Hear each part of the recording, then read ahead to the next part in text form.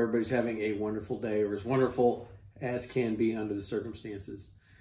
You know, it has been a very tough road for many of our friends, neighbors, and, you know, our hearts and prayers go out to those who have lost their jobs, incomes, businesses as a result of coronavirus.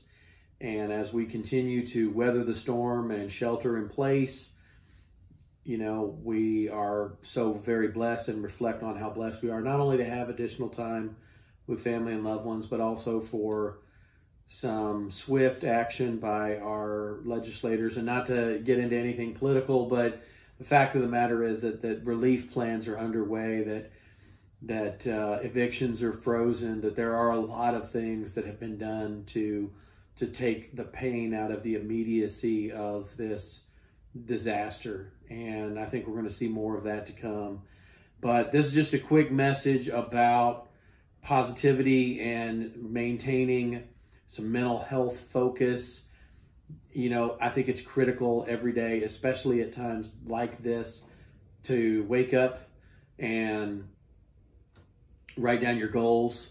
Sometimes those goals can be more than things that you aspire to, and certainly ought to be more than things you aspire to acquire.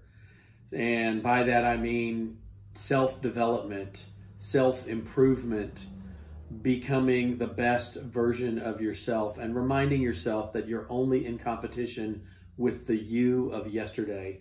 And also another reminder that taking action now, being decisive now, is more important probably than ever, because as I have gotten older, this is something I definitely learned, that I'm never going to be as young as I am now, and I'm the oldest I've ever been.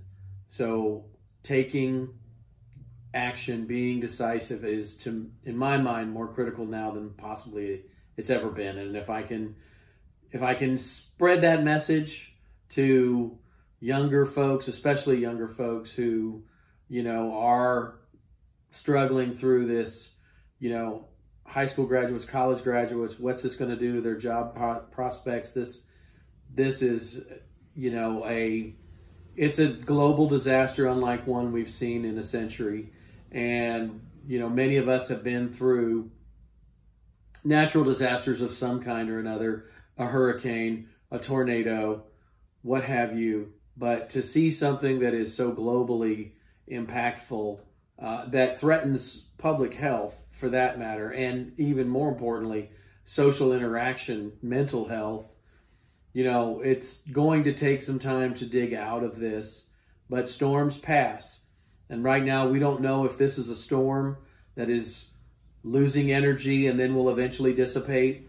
Has it peaked in your community, in your city, in your county, you know, wherever you may be?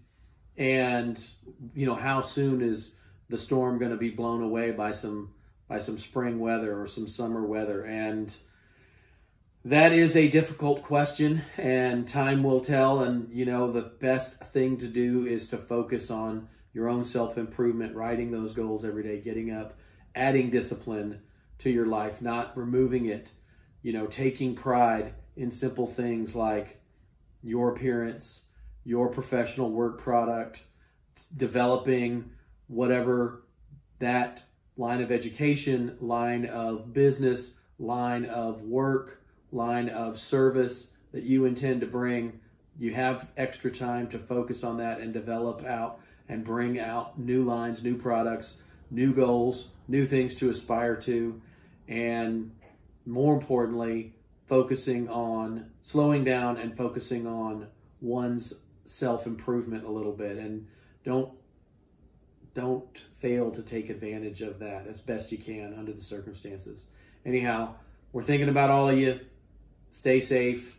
We'll see you out on the road as soon as we possibly can. But for a while, social distancing is going to require even that be curtailed. So thank you again for watching. Please like, subscribe, and share. If you have any questions or comments, you know, we're always welcome to those. We'll make them the subject of a subsequent video series, or we'll reply to you in a direct message. Thank you very much. Stay safe, everyone.